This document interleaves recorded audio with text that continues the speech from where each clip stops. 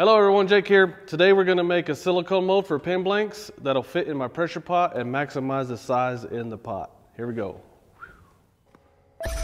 Today's video is brought to you by Skillshare. I'll start off by saying everything I talk about in this video, whether it's a product or a video that I've made before, I'll put in the description below in order that it's mentioned in this video so you can go down and look at it. I have 3 pressure pots, a Harbor Freight pot, this ridiculously huge 10-gallon California air tool pot, and then the 5-gallon California air tool pot that's already set up for resin casting. I have videos on all of those. I've made a video on how to make silicone molds, and they work fine, but there's a couple of problems. I've been doing live shows on how to make pin blanks and stuff like that. So these are 1 inch deep. I like to make my molds, my pin blanks 1 inch. That way I have some to cut off so you can see what's inside of it. So, but the problem is I always have these on the bench and I'm pouring in there, and then I bring them over here to the pot and I'm spilling everything over here. So one thing I want to fix is I want to make this taller, and I want to have a line in there to fill to. So that's pretty easy. And then I also want to maximize the size in that pot right there. These ones, when I made these, I just went 6 inches, which a normal pin blank is 5 1/4, so that's going to help out there. What we're going to do is I'm going to use, the other thing I want to fix is the molds I made before were real quick molds out of MDF, and I just used screws. After a couple uses, it's ruined. It's not going to work that much. So I want to make a more robust form to pour the silicone into so I can make multiple of these and I don't have to make more forms. So we're going to prototype a form to make the silicone blanks molds in, and then we're going to make some pin blanks at the end of it, and then catch me on Instagram because I give the pin blanks away. I have a CNC machine. I'm going to use it on this one. The other video that I used, it was just, hey, you just use what you have and use your tools in your shop. I have a CNC machine, so that's what I'm going to do. I just feel like playing around with it, really. I'll show you us cutting it on the CNC machine, and then we'll go ahead and I'll show you what hardware it takes to put these things together. On this project, I used 1 inch MDF that I'm cutting right now, and then that other piece there is 1/2 inch MDF. I did it because it's cheaper to prototype, and then we're going to end up with 12-inch square pieces. We're going to go to the CNC and do some designing. That's not what this video is about, but I used Aspire software. The VCarve Pro is about the same. These holes right here, it'll become apparent later, but those ones are just big enough for a bolt to go in. They're not symmetrical, so this is a 3-piece mold, and it's going to only be able to go together one way. And those are the holes that are going to hold the center parts. This will all become clear here in just 1 second, and kind of like watching the CNC cut stuff.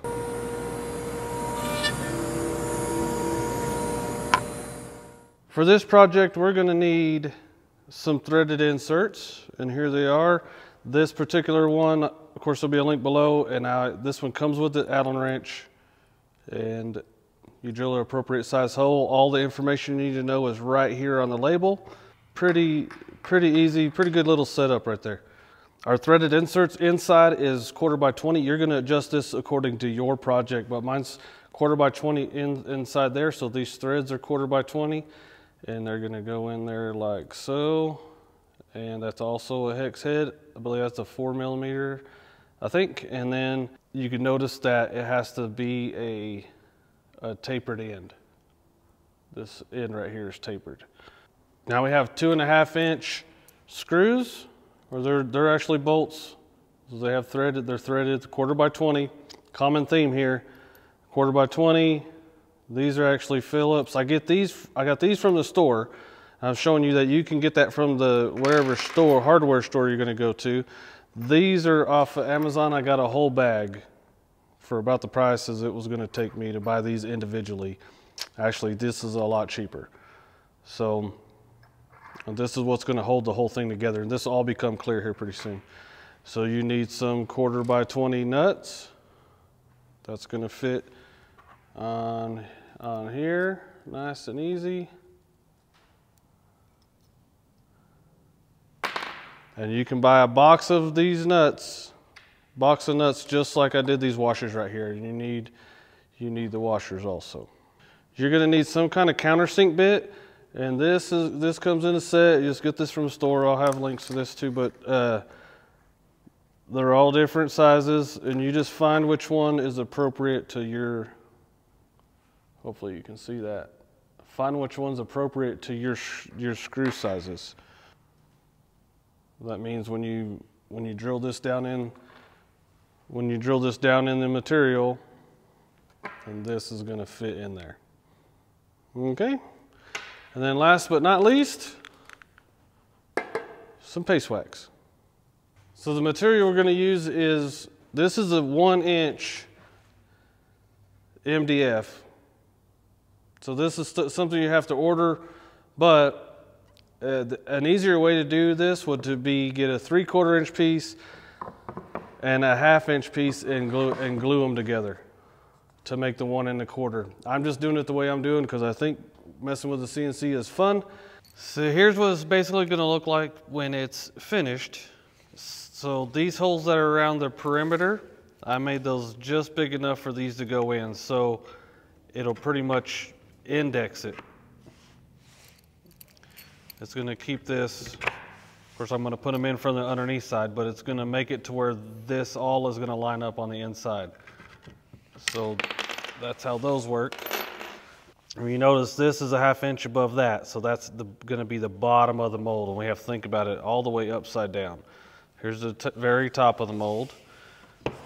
This is the middle part of the mold. And here's all of the blanks, which we have. These holes right here are drilled big enough to put the threaded inserts in. All right, now here's the bottom of it. And I'm gonna take and ease these edges here. And the reason why I wanna do that is that's gonna create a line. After we pour the silicone in it and we get the silicone mold out, it's gonna make a line in there and I'll know when to stop pouring. And then I'll have this much to where I can move it around and it's not gonna spill out. So I'm gonna go ahead and get a Dremel tool. I'm gonna do that. I'm gonna coat all of this in here with paste wax so that the silicone won't stick to it and it'll protect it. And underneath here, this countersink bit I was talking about, I'm gonna go ahead and countersink every one of these. These will fit down in there flush. And I'll show you that as we go. So it's basically the 3-level system. And then these go in there. These inserts are gonna screw in there. I have to countersink that also so that the top will fit in there. That'll go in there. And then it'll bolt from underneath.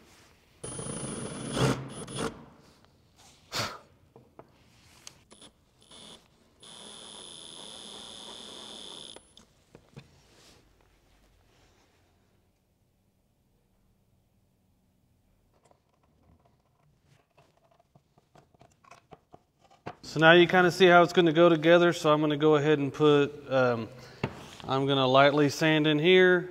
I'm going to put super glue on here. See how it's pretty porous right there? I'm going to sand it a little bit. I'm going to put some super glue in there and then put some paste wax over it all, assemble it, then we'll be ready to put some silicone in there.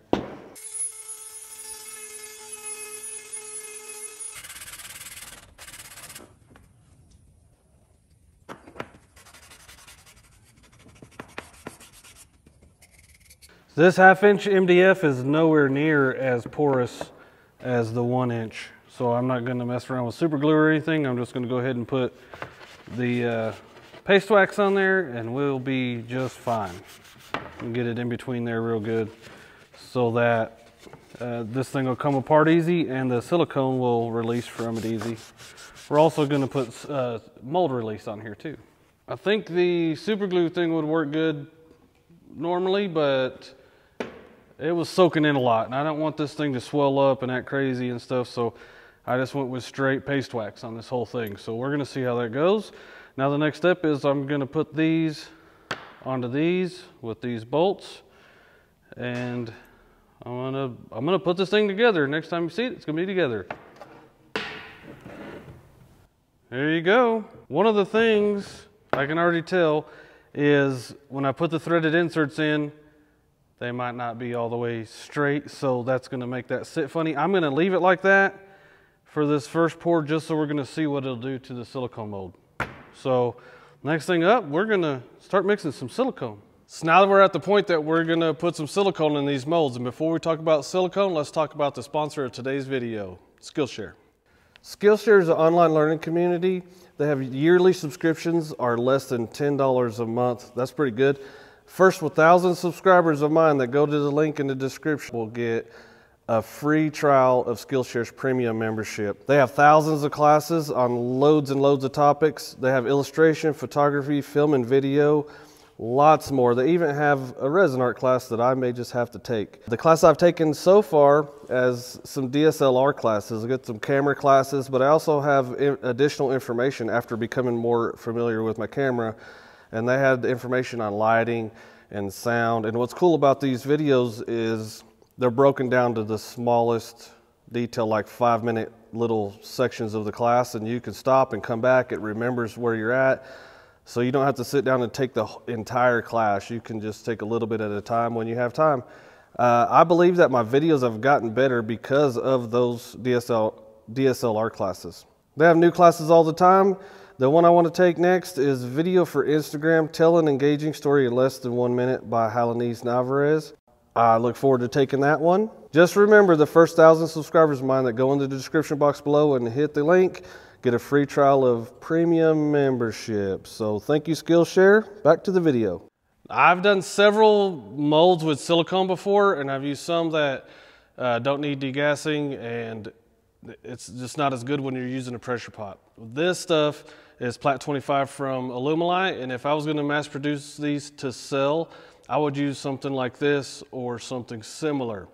But today I'm doing a prototype, and I want to know quickly, like this will take, you have a lot of working time, and then you got to let it cure for so long, whatever, and that's a good thing if you have the time to wait, but I don't want to wait. I'm going to use this stuff for a couple reasons. One, I've had this for way longer than probably what the shelf life is, and I need to use it. A second reason is it has 6 minutes of working time, and then it's silicone. So you need to mix it up quickly, pour it, and then 30 minutes later you can demold this stuff. So those are all positives. The negative on this is you don't even have time to degas it, and then when I make it into a pin blank, and then I put it in a pressure pot, then that's when it's not going to be as smooth a surface when you're pulling your products out of the silicone. I just made a hand the other day, just messing around, and it's with this stuff, and I have to sand it. It's a rough surface because when you put it in the pressure pot and it has air in the silicone, it deforms it, and sometimes it makes spikes, and that's what this is doing. It made an indentation, and then the resin goes in there, and it makes just not as good as a thing. Now this is a cool project, and it'll be okay, but if you want to make a high quality thing, you need to have a silicone that you'll degas, and I'll stop talking about that now. Once again, the good thing about this stuff is I'll be done today. I could be we're gonna pour some pin blanks today. So let's get some of this mixed up. And this is 1-to-1 by weight or volume. So pretty much they weigh the same. You can use a scale or you can just do it by volume. I'm gonna use a scale so that I know how much they're gonna use, so that when I go to use these, if I end up making a few of these, I'm gonna make them out of this. So it'll give me it'll give me a reference of how much of this I'm gonna need. And then you can figure out pricing. If you're making something to sell, you can figure out pricing. All kinds of stuff like that's going to go into this. First thing I do, I'm going to stir this up. Anytime you use any silicones, get the stuff off of the bottom. Some of the stuff's going to go to the bottom and settle, so stir it up really good. And then we're going to start pouring into our molds. So this Moldstar 16, it's just like I mentioned, I just put that stick in there. Look at that clump at the bottom. So I think most silicones are going to do that. So you have to really get after it, get down there and get that stuff broke up and get it mixed in. And I use some hardwood. This is actually Purple Heart. If you try to use just regular stir sticks or whatever, it's not going to be strong enough to do that. So I'll get the stuff mixed up and weighed out, and then when I get ready to pour, we'll be back. I put 300 grams of par A in there. Now I got to put it in here, As soon as I start, I'm gonna start the timer. I have 6 minutes, so I don't have a lot of time to be messing around. I have the mold right here leveled, and I don't expect this to fill this up by any means. So I'm gonna get you a better view. You should be able to see everything now, so I'm gonna go ahead and pour this. Probably put a little fast motion on there or whatever. Here we go. I'm gonna start the timer right now. And it's a little warm in here too, so here we go. That's it.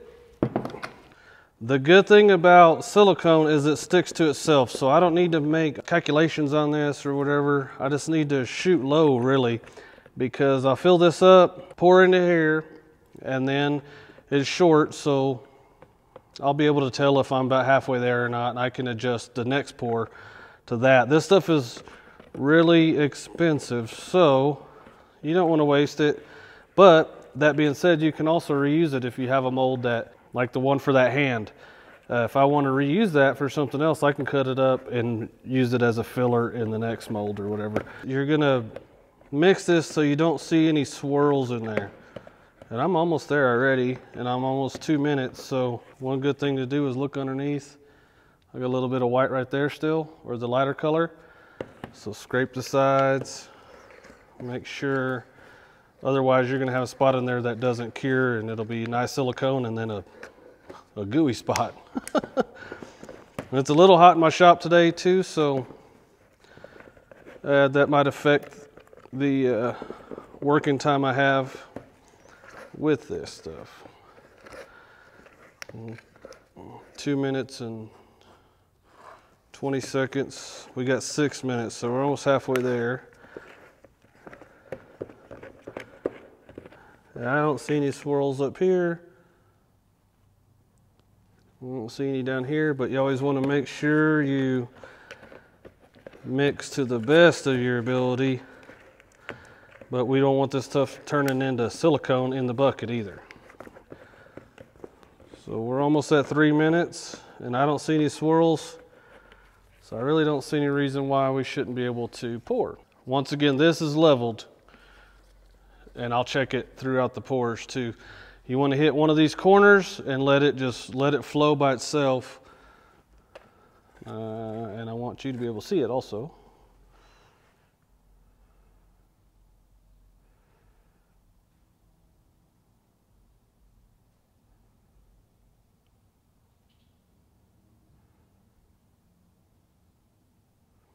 Not a lot of space to let that flow. I'll find this corner right here, probably be all right.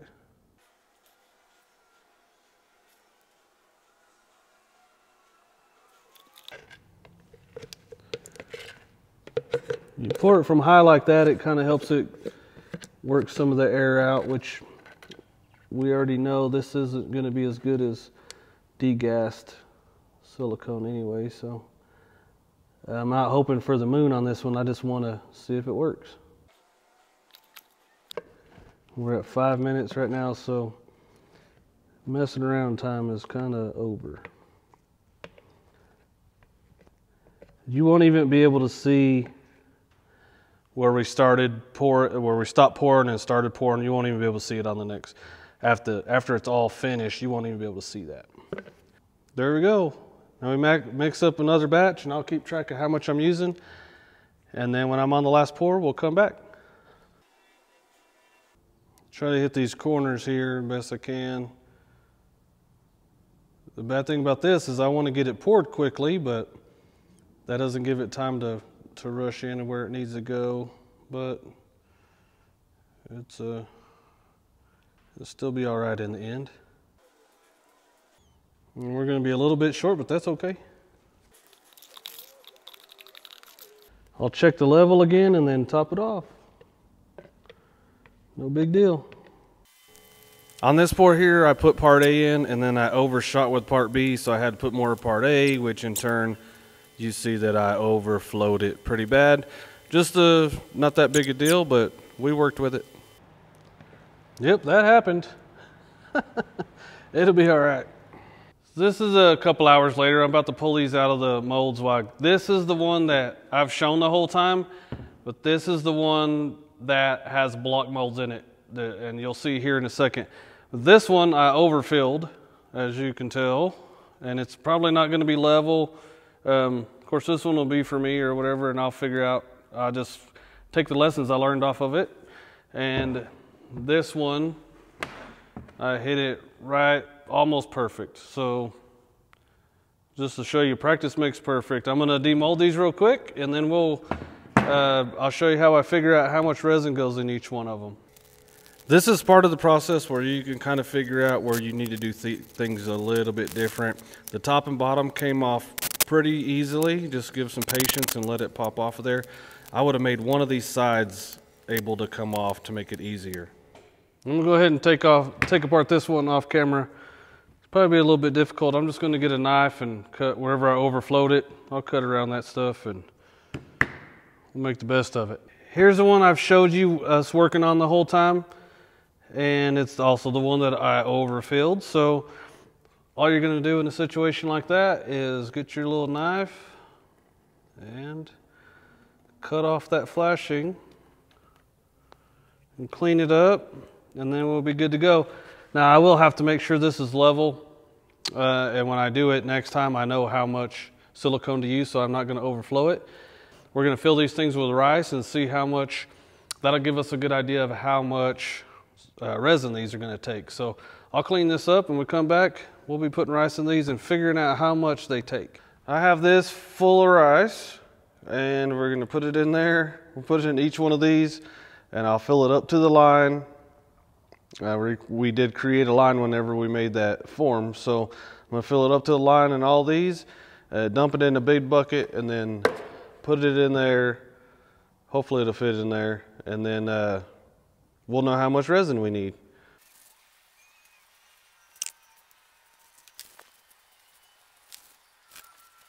I'm going to call that good. Have a big bucket, it's clean. If I try to dump that in the small bucket, you're just asking for trouble.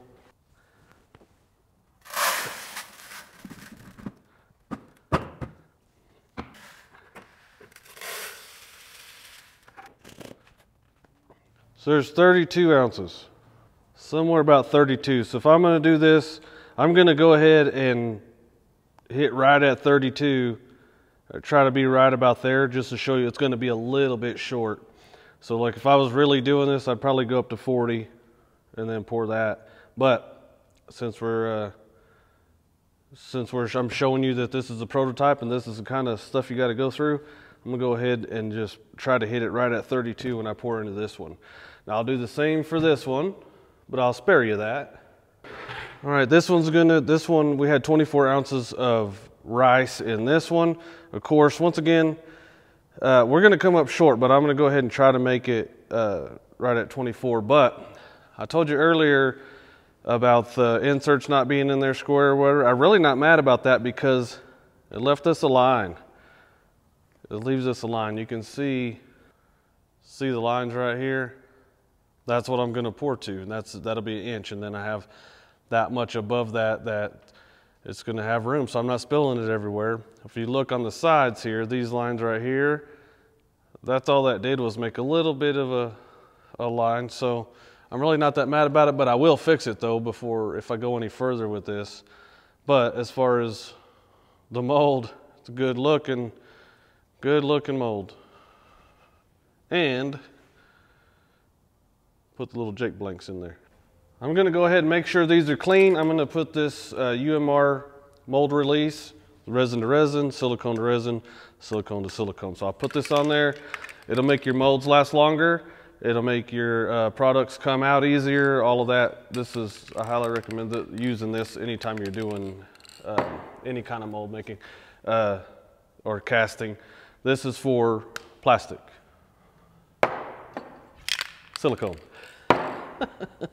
So I'll get this stuff ready. I'll get the resin divvied up and everything. When I'm ready to pour, I'll go ahead and we'll come back when I'm there. So we measured 24 ounces of rice in here. I'm using ALUMILITE Clear Slow, which is, you have to measure it by weight. One's heavier than the other. So I ended up with 26 ounces, which is, more importantly, it's 780 grams. So I'm almost getting ready to pour this stuff. And what I'll do is I'm just gonna fill one up, and I'll probably start a little bit early. I usually wait till a certain temperature, but I'll probably go a little bit early so I have more time to pour. That's more important right now than getting a swirl effect or whatever. So it's 90 right now, which is pretty good. One last little mix, and then we'll start pouring it and see how close it is. That's the most important thing right now, is seeing how much resin this thing's gonna take. And I'll probably do a couple at a time. So here we go. Can you see? All right, I'm gonna start right here, a little bit in.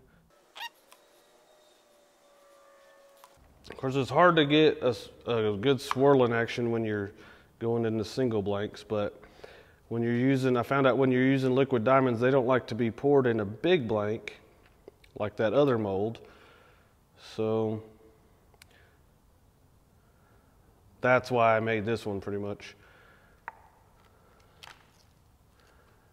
When you're using liquid diamonds, it gets super hot in a block mold, and then you're not doing very well after. I mean, it's a cool effect, but if you want to use colors, you want the colors to stay the colors that they are, and not a burnt looking color.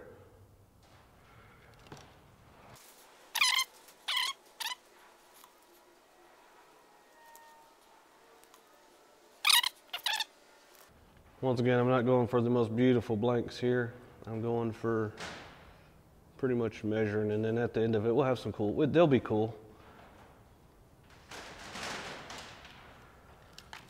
We'll swirl them up a little bit, get it in the pressure pot. Of course, this fits nicely in the 5-gallon pot, so it'll fit real easily into the 10-gallon pot.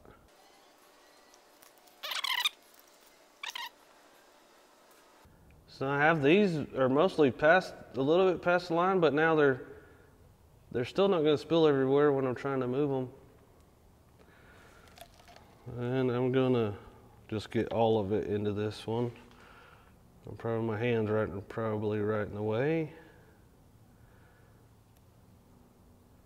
I want to see how short we're going to be, so I can adjust. Later.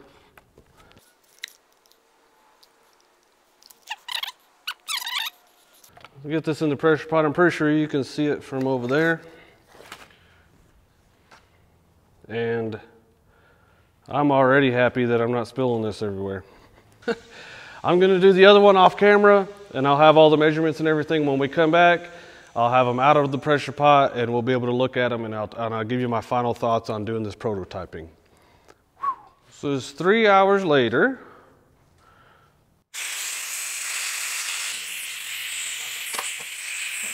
As you can see, it makes pretty good use of the space in there, and when you go to put it in, it's not so close that you can't get it in. There's some room, so when you're in a hurry, you're not gonna hit it or anything like that. So pretty good. Let's get it on the table and demold these things. I was one short on this one. That might be 3/4 of an inch. That might be okay to send to someone, but we were a whole big one. So that's one thing I got to figure out, but that's part of prototyping, is we'll get better at it, and you make it better every time until you come up with your finished products. If you've enjoyed the video so far, go ahead and hit the thumbs up button. That lets more people see it. Go ahead and consider subscribing and hit the bell so you get notified of future content just like this. And I do have a weekly pen blank giveaway on Instagram, so go ahead and head on over there and get some free pen blanks. In case you're wondering about the bottoms of these, all these are just metal things off of buckets, and I put in there. This happens to be where we were going with this whole thing. I'm eventually going to make these the blank forms, what you pour the silicone in, out of HDPE. So I've cut some of the pieces out, and if that looks familiar, I'm just going to use that as the bottom, and then that way if you do spill something, it'll just come right off of there. So I wanted to fix several problems with this. One was it wasn't deep enough, so whenever I pick it up, I'm spilling it on the way over the pot. Well, I fixed that. And then I would maximize the amount of PEM lengths I can get out of each pot load. And I think I did that. And now I can get it in there, it maximizes it, but I'm still getting it in there easily, pretty much. So this is where there will be some changes, like the middle piece, I would probably make it where at least one of the sides comes off so it'd be easier to get out. And if I wanted to put some text in there with the CNC machine or whatever, if I wanted to say how many grams it takes or things like that, I could put it in there, and then on the side of the mold it would say whatever I wanted it to say on there. Several things that need improvement, but this was about how to prototype and how to get your mind working and how we're gonna solve problems. So I think we did that. I used ALUMILITE Clear Slow, and I used Eye Candy Pigment colors on these. Links to everything will be below. And also, don't forget Skillshare. The first 1,000 people that go down the link below get a free trial of Skillshare Premium membership. So go check that out. I think that's about it for this video. We'll see you guys next time, and y'all be good.